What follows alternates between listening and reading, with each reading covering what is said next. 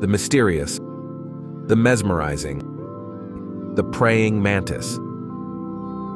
The word mantis comes from the Greek word for prophet or seer. These insects have been associated with spiritual or religious significance in various cultures throughout history. There are over 2,400 species of mantises, each with its unique appearance and behavior. They are found in North America, Southern Europe, and Southern Africa. Mantises are among the largest insects. Adults generally range from 2 to 5 inches long.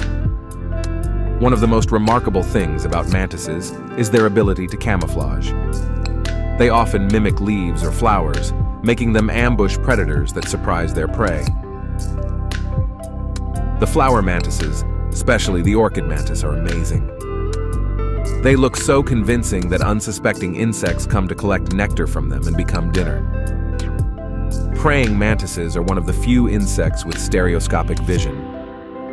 They have 2 large compound eyes that can detect movement in 3D, aiding them in hunting. They also have a wide field of vision. Each of their eyes has a fova, a concentrated area of photoreceptor cells that lets them focus and track with acuity.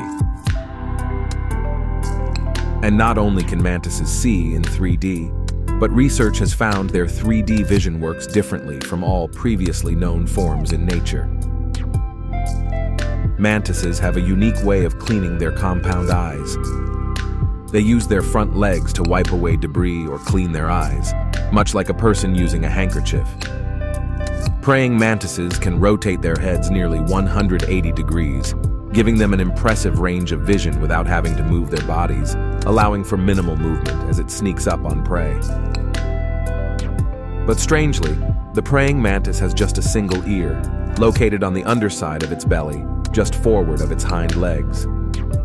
This means the mantid cannot discriminate the direction of a sound, nor its frequency. What it can do is detect ultrasound, or sound produced by echolocating bats. Praying mantises are carnivores with a taste for live food. They are skilled hunters, capturing a wide range of prey. Mantises don't stop at eating insects. They also target other arthropods like spiders, and sometimes even small vertebrate animals. Some mantises are known to prey on small birds, in addition to frogs and lizards. The praying mantis is so named because when waiting for prey, it holds its front legs in an upright position, as if they are folded in prayer.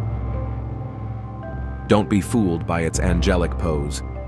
If a bee or fly happens to land within its reach, the praying mantis will extend its arms with lightning-quick speed and grab the hapless insect.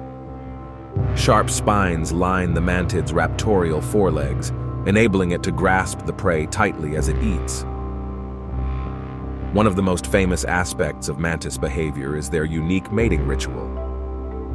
In some species, the female mantis may engage in cannibalism, consuming the male after mating. This behavior is not universal, but occurs frequently enough to be a well-known phenomenon. It's a strategy to provide nourishment for the developing eggs. Praying mantises lay their eggs inside protective cases called oothecae, which are light brown, about 1.5 inches wide, and look like foam insulation.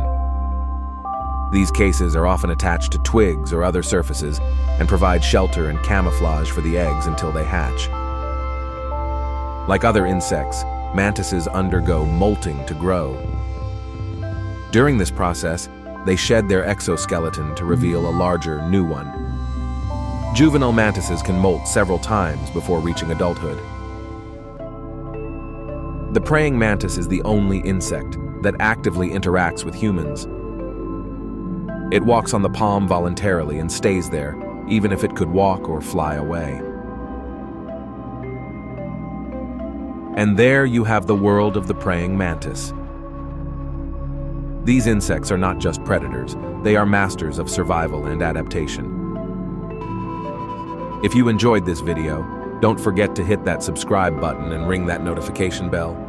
Give it a thumbs up and share it with your fellow nature enthusiasts.